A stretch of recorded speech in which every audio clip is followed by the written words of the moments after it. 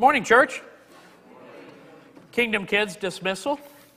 Kids are more than welcome to head on out and learn their lesson. Church, we have an epidemic on our hands.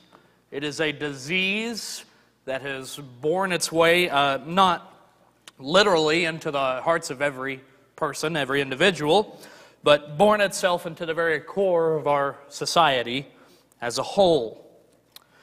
Did you know that 85% of youth who are currently in prison grew up without a father in the home? Did you know that 7 out of every 10 youth that are housed in state-operated correctional facilities come from a fatherless home? Children from a fatherless home are twice as likely to drop out from school before graduating than those with a father in the home. We haven't really valued dads and haven't really valued and been taught what it means to be a dad, how important it is.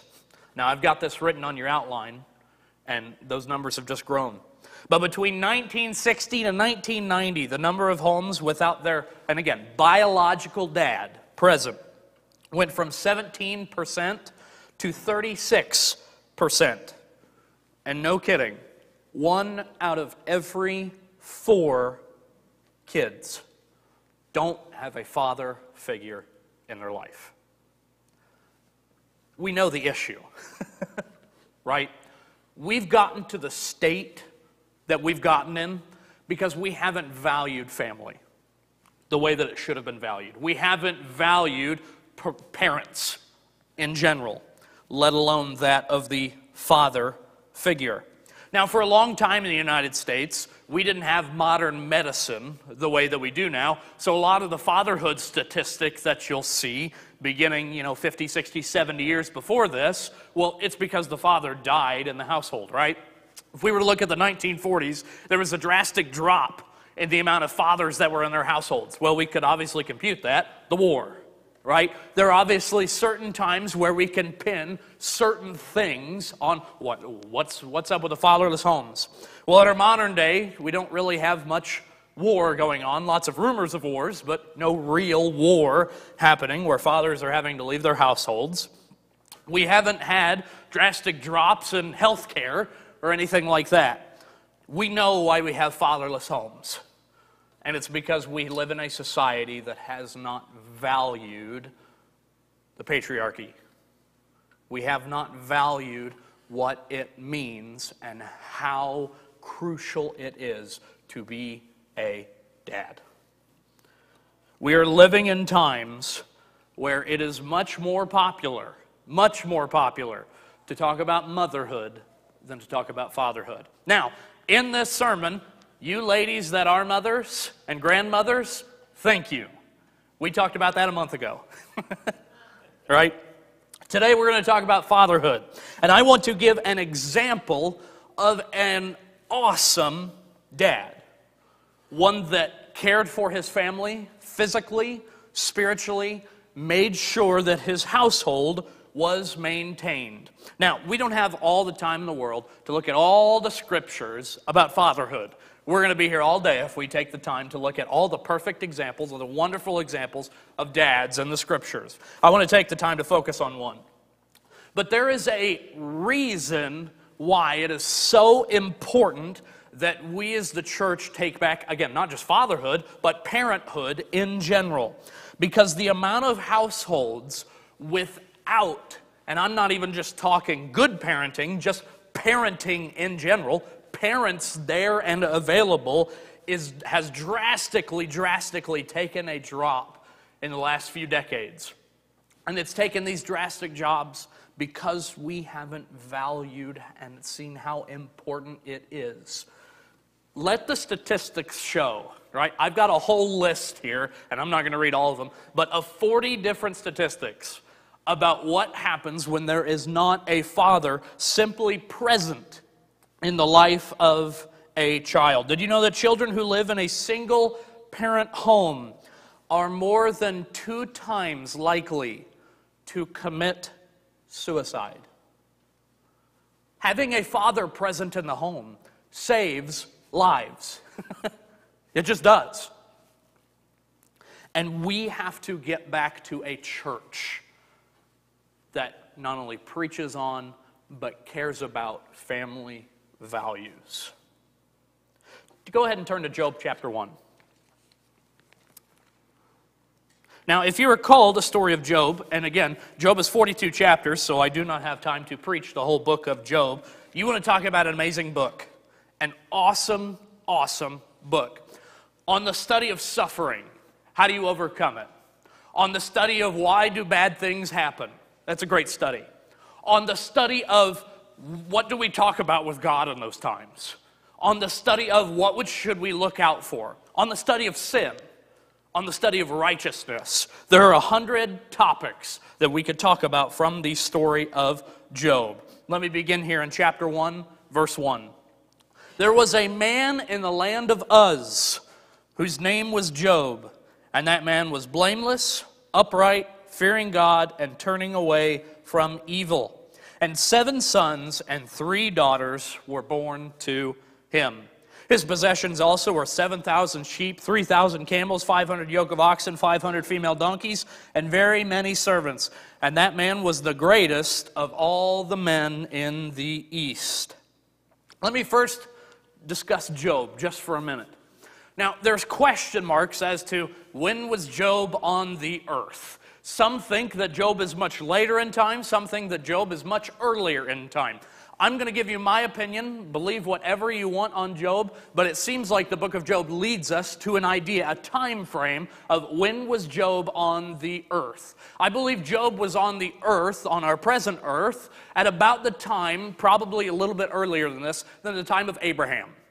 Right? We're talking the book of Genesis. And most scholars agree with this. If you were to plug in the book of Job during any time period, you would plug it in somewhere in the book of Genesis. Some think that it's pre-flood.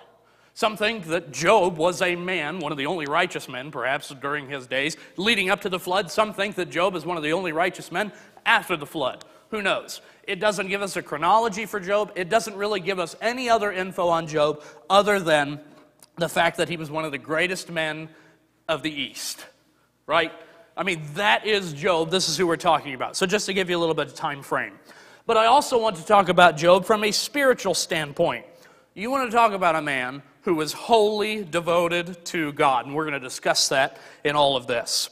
But the first thing that I want you to notice, and let me continue here in verse 4, and his sons used to go and hold a feast in the house of each one on his day, and they would send and invite their 3 sisters to eat and drink with them. And it came about when the days of feasting had completed their cycle, that Job would send and consecrate them, rising up early in the morning and offering burnt offerings according to the number of them all. For Job said, "Perhaps my son has sinned and cursed God in their hearts." Thus Job did continually. I want you to know that Job is obviously a man who cares for his children. And I don't just mean spiritually. Spiritually, we will talk about that as well. But physically, cares for his children. Do you know how much you got to care for your children to have 10 of them? Do you know how much you have to like children to have 10 of them? You don't stop at 6, you don't stop at 7, you don't stop at 8, you don't stop at 9. No. You finally round out at 10. And by the way, after, if you remember the story of Job, Job loses these 10 children. They are feasting all in the same house. This wind gets driven up, and it says that it knocks out the 4 corners of the house. All of his children pass. And then in Job chapter 42, we won't turn there, but Job chapter 42, guess how many children he has again? 10. Job likes kids. He obviously cares for them. He nurtures them. For him, they are a blessing. Well, here's what we've done with fatherhood.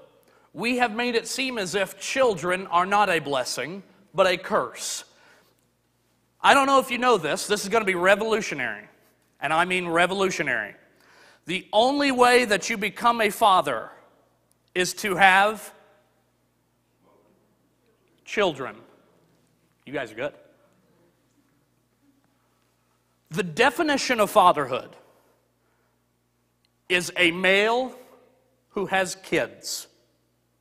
That is the definition. It is defined by children. Males who do not have children aren't dads. Right? Does that make sense? I'm not trying to fool you here. This is, basic, I hope. But we've defined it differently than that. We've made it to where fatherhood is having children that you care about. But we're not sure if you ever care about them. This is, and again, I'm not trying to speak towards the negativity of a father, but we do have to talk about it. Children are a reward, not a curse. And if you spend any time around the world as a dad listening to other dads, you know what you always hear? That your children are a curse. They make me spend money. They make me spend time. They make me spend what I don't want to spend. Right? I mean, fathers, we treat each other when we're talking as dads like children are gremlins who suck everything dry out of you.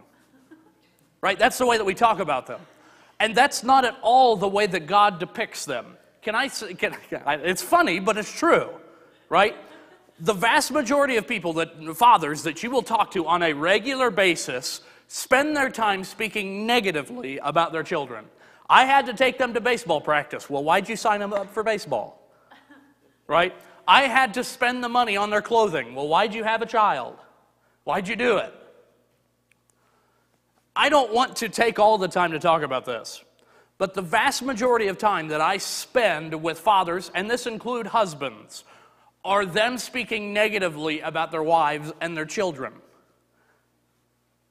Ladies, I don't know if you know this, but I'm going to let you in on guy conversation. My wife went and spent this money on the kids this week. That's the conversation. And us being upset about it. It's already negative. It's already a disservice to, I've got a loving wife and kids that I cherish. And Job didn't think that way about his children. Can I tell you how I know Job didn't think that way about his children? Verse 5. Here's what Job did.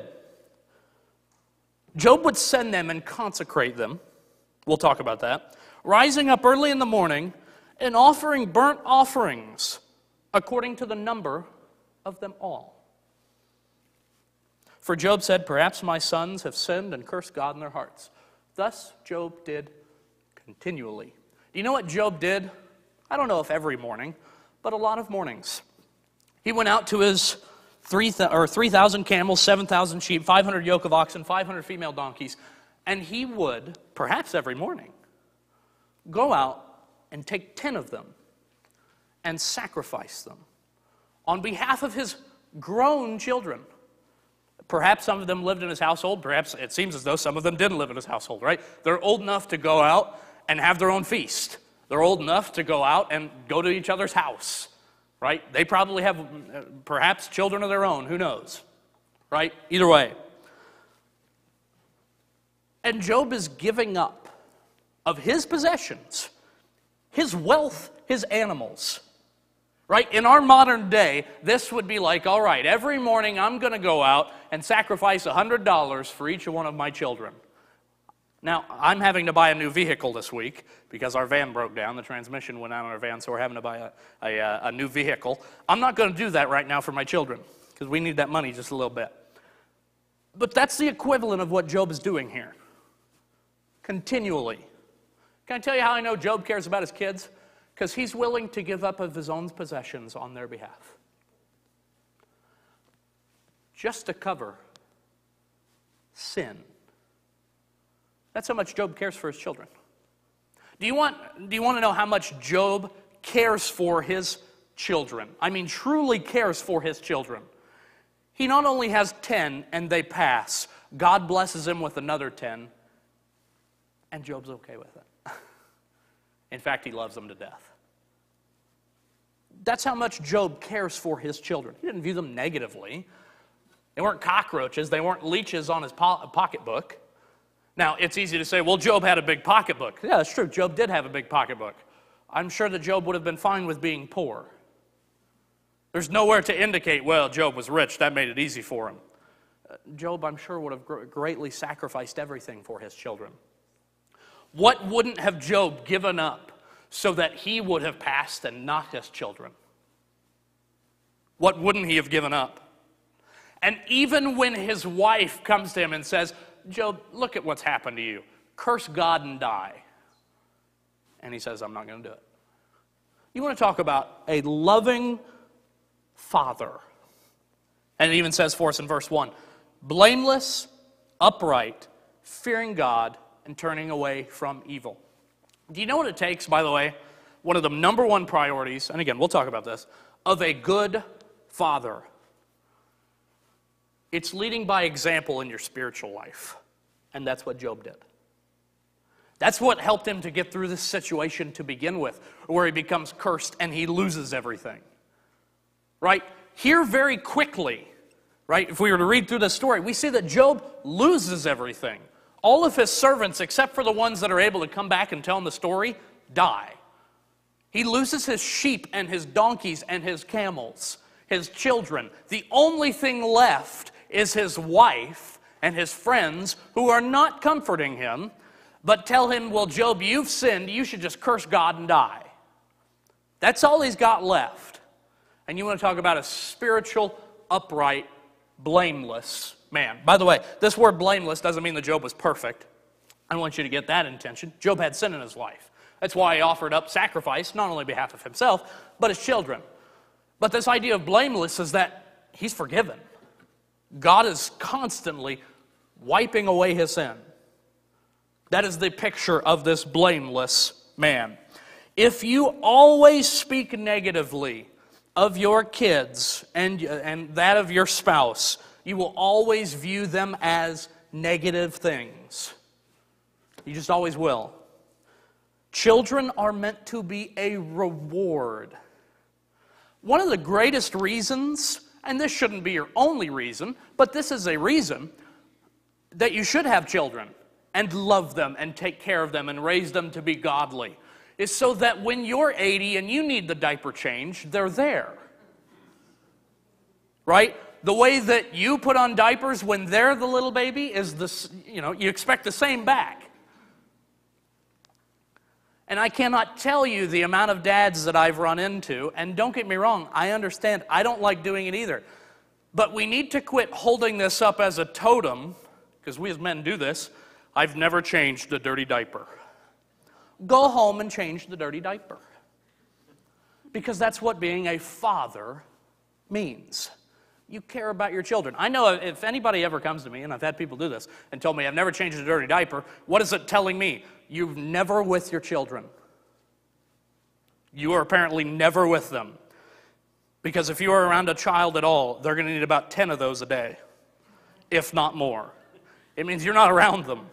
It means you never let your wife leave the house, ever, and you watch them, because you're going to need to change it. Secondly, though, what was Job concerned about for his children? First and foremost, their spiritual lives. A feast happens, right? Now, some people say, what is the feast? I have no idea what's going on. Perhaps it's a holiday. It's very possible they're celebrating a holiday, right? If you go read through the book of Genesis, there's never really any holidays mentioned. That didn't come around to the book of Exodus when the law gets brought about, right? Perhaps it's a holiday, perhaps it's birthdays. He's got 10 kids, what does it mean? There's 10 birthdays to have throughout the year. Perhaps somebody, there's a celebration of marriage. I don't know what feast this is. I have no idea what's going on. But not only does he sacrifice on their behalf for each and every child, meaning giving up of something on his behalf, and he even says, perhaps my sons have sinned and cursed God in their hearts. He can't quantify whether or not they've sinned. He doesn't know what they've done. But I want my very best for my children. Perhaps they've sinned. I want to make sure that they are covered before our Lord and before our Creator of what He's asked us to do. So I'm going to go out and sacrifice. He says, and it states, that he would send and consecrate them. Now, there's a question behind, what does that mean? Consecration, usually in the Old Testament, meant some kind of ceremony of the setting aside of holiness, right? Did this mean that they fasted for a breakfast? That could be. Does this mean that they had a washing ceremony? That could be, right? Could this simply be that they sat down and prayed? That's very possible. I don't know what all the consecration, the separation of his children involved or anything like that. But he was invested in their spiritual lives. And again, keep in mind, these aren't 2-year-olds. These are perhaps 22-year-olds. He's invested in what their relationship is with God. As men, as fathers, we need to be encouraged and lifted up to be involved in your child's spiritual lives. He sought to be blameless and be the perfect example for his children. Job woke up daily sacrificing on behalf of his sin. And what did it lead to his children to care about? The sacrifice for their sin, their daily consecration, their setting aside for God. By the way, our culture has taken away this phrase, and there's nothing wrong with this. You might cringe at the thought of it. I don't want you to cringe at the thought of it. The word patriarch. Patriarch is not a bad term. All that patriarch means is that there is a father as the leader of the household. And that is not just an Old Testament idea, that is also a New Testament idea. We don't have time to talk about it, but go read 1 Corinthians chapter 12. It talks about a father as the head, the man as the head of the household. There is a reason, Ephesians chapter 6, we read this last week, Ephesians chapter 6 says, fathers, do not provoke your children to anger, but raise them up in the discipline and the instruction of the Lord. Why does it say fathers and not mothers? Because fathers are the head of the household. There's a reason for that. That's not a bad thing. That is God instructed. Job knew that, and that's how he lived. He lived his life caring for the spiritual lives of his children. He sacrificed his things, not even knowing if there was sin, but caring that much about his children and their relationship with God. Are we encouraging fathers? Are we as fathers, grandfathers, great-grandfathers? Are we leading spiritually? Are we being a good example? Are we being the teachers, the priests in our households? Because it's God commanded that we do that. That we discipline and instruct in the word of the Lord. His desire was God's desire for his children. Job's desire was God's desire for his kids. It doesn't tell us their occupations.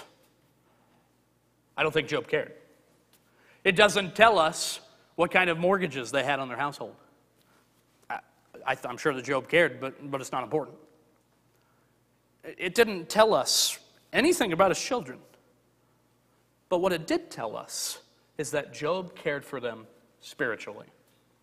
And by the way, if you'll notice, the theme throughout the Scriptures, the total theme for fatherhood in the Scriptures, is care for the spiritual lives of your children. Right? Let them go out and do the work that they want to do. Okay. Let them go out and marry when they're going to marry. Right? But make sure that they are living spiritually, godly-led lives. That's the role of a father. And has our society not torn that apart? We've made it quite the opposite. Tear down the patriarchy. We don't want men in charge because they've been messing it up for the last thousands of years. Well, I don't know if you know this, but look at our society when we've tried to tear that down. Is it getting better? No. In fact, it's going, again, quite the opposite. Lastly, And let me continue reading here. Verse 13. Now it happened on the day when his sons and his daughters were eating and drinking wine in their oldest brother's house, that a messenger came to Job and said, the oxen were plowing and the donkeys feeding beside them, and the Sabeans attacked and took them. They also slew the servants with the edge of the sword, and I alone have escaped to tell you. While he was still speaking, another also came and said, the fire of God fell from heaven and burned up the sheep and the servants and consumed them, and I alone have escaped to tell you. While he was still speaking, another also came and said, the Chaldeans formed 3 bands and made a raid on the camels and took and slew the servants with the edge of the sword, and I alone have escaped to tell you. While he was still speaking, another one also came and said, your sons and your daughters were eating and drinking in their oldest brother's house, and behold, a great wind came from across the wilderness and struck the 4 corners of the house, and it fell on the young people, and they died. And I alone have escaped to tell you. Now, if it were me, number one, I'd have a lot of questions. Because as these servants are telling him this, another one is running up, and another one is running up, and another one is running up, right? I had our van break down this week. That is nothing like what Job went through. You have not experienced anything in your life like what Job is experiencing. Perhaps you have experienced the loss of a child, the loss of a home, the loss of possessions. Job lost everything in a matter of minutes. Then Job arose, tore his robe, shaved his head, and he fell to the ground and worshiped. Now, doesn't that seem contrary to what the vast majority of people would do? And he said, naked I came from my mother's womb, and naked I shall return there. The Lord gave, and the Lord has taken away. Blessed be the name of the Lord. Through all this, Job did not sin, nor did he blame God. Number one, was Job right in his non-blame of God? Yeah, because who actually did this? Satan did, right? This was not at God's hand, any of this taking place. This was at Satan's hand, this taking place. There's that cough, I was waiting on it. But in all this, instead of rage, anger, frustration, in all this, Job did the normal customs of pure loss. Shaved his head, tore his robe, sat in ashes. He fell to the ground and he worshiped. Job has just lost 10 children at once. At once. I cannot imagine losing both of my boys at the same time, let alone if I had 10. And he worships.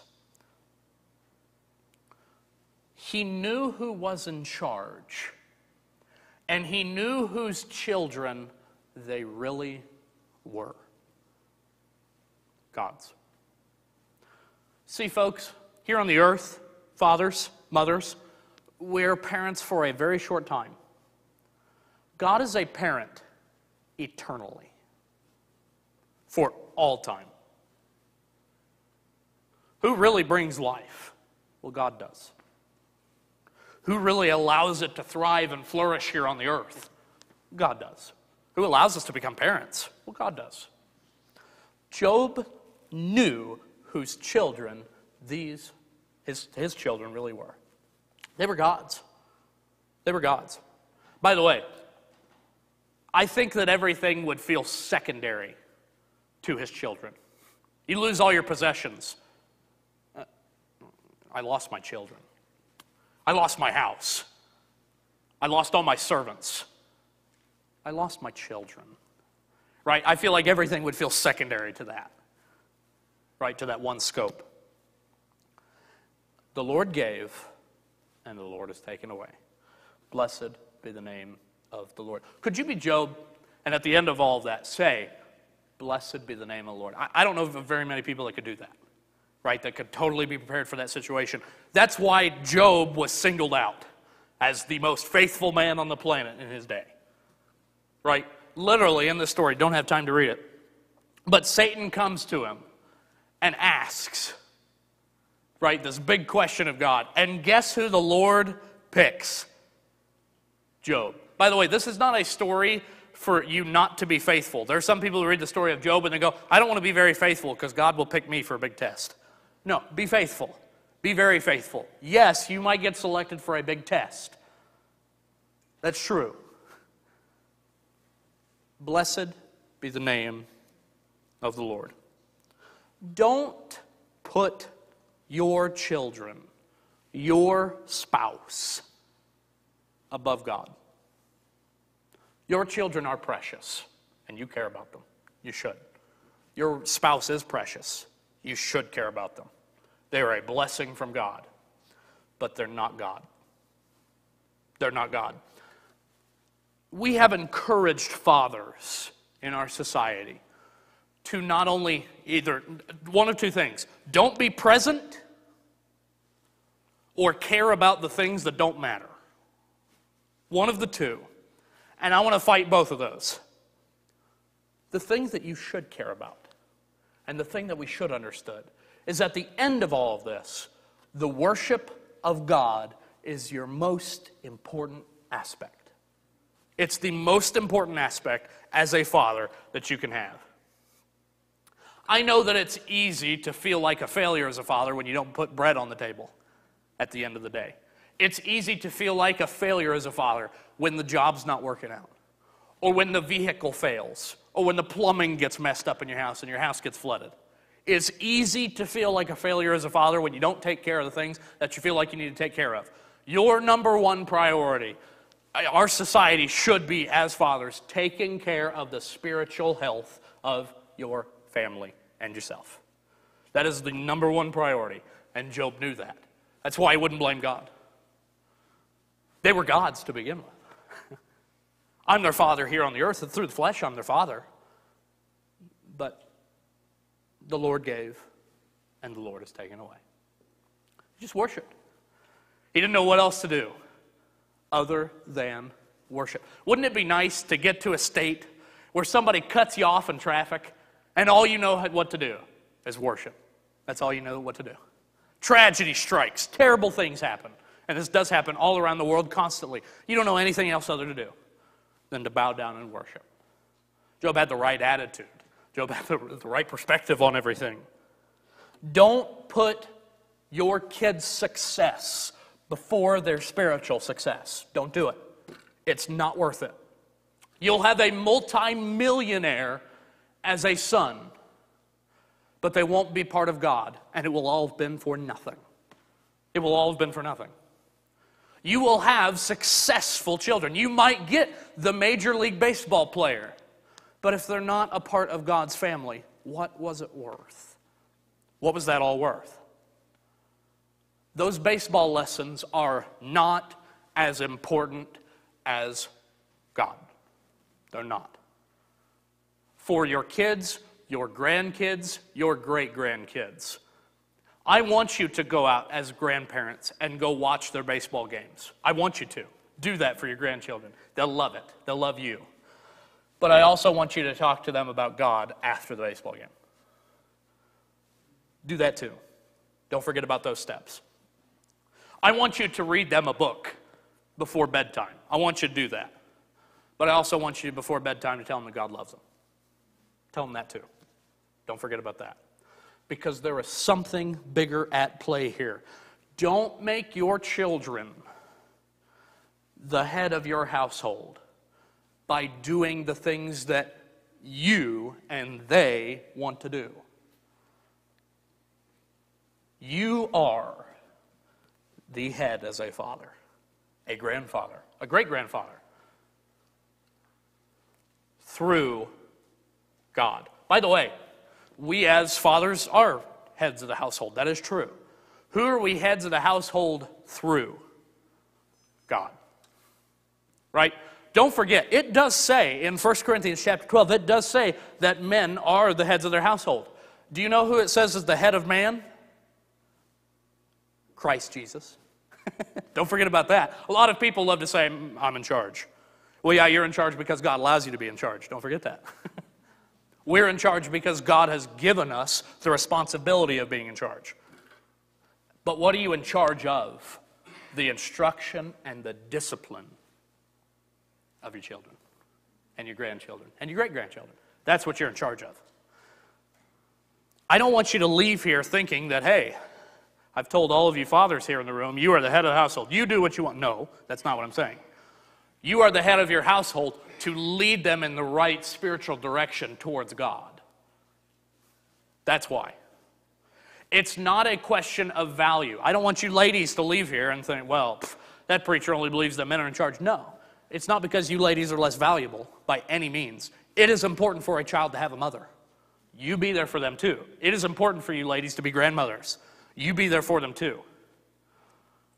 But Scripture does state that men are the head of the household. And there's a reason for that. I want to flip society on its head because we have too many fathers who think that children are a curse. And you know what they do? They will literally pack up their things and move when they find out that either their wife or their significant other is pregnant. When did we get there? Why did we think that was okay?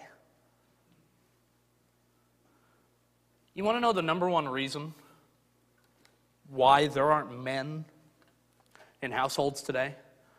We often think it's because the father packs up the things and leaves. It's divorce. It's divorce. Now, I know that's a sensitive subject for some. Sometimes it is a tough subject. But those things are rarely worth the upbringing of a child. The spiritual upbringing of a child. And if we're not careful, we're going to flip it. And we're going to get it wrong, as we've already been getting it wrong. Did you know in the United States today, there are over 20 million children without a dad in their lives? 20 million. And it's been progressively getting worse and worse, and we haven't talked about it much. Satan's really good at convincing us of the exact opposite of holiness. Do you know I mean, seriously, one of the trends of holiness as a father is to be there for your children. And hasn't Satan flipped that to make it seem like children and wives are curses? Do you know that 40%, I mean, this is nuts. 40% of children that are born today, 40% of children that are born to parents that are not married. That's crazy. And it's because we have not valued family, we have not valued marriage, and we have not valued children. We just don't, we haven't valued it. Even in the church, we haven't valued it the way that we need to.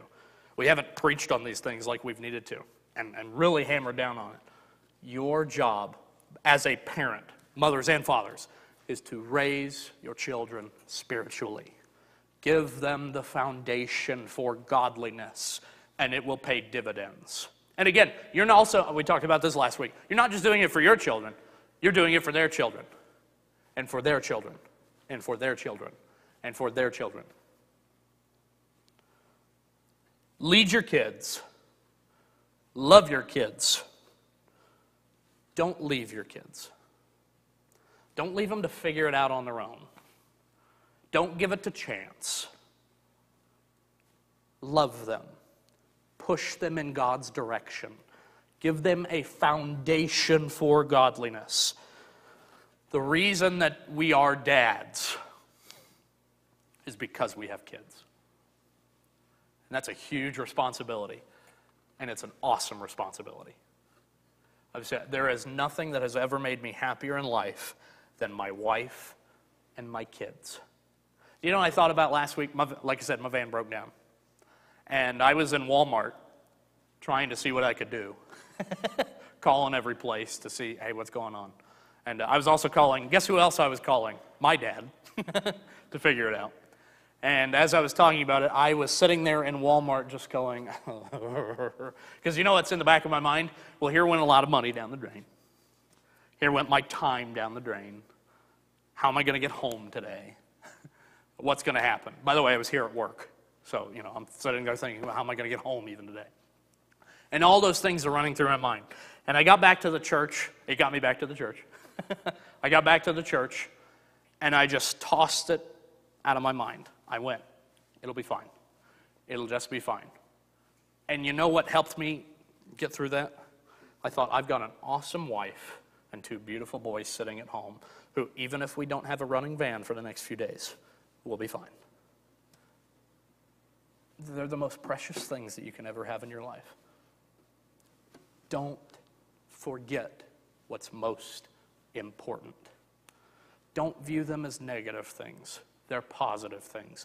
Speak positively about them, and you'll find yourself thinking more positively about them. Yes, they do suck your wallet dry sometimes. They do. That's okay. Money is less important than your wife and your kids. They're more important. And their spiritual lives are more important than those things.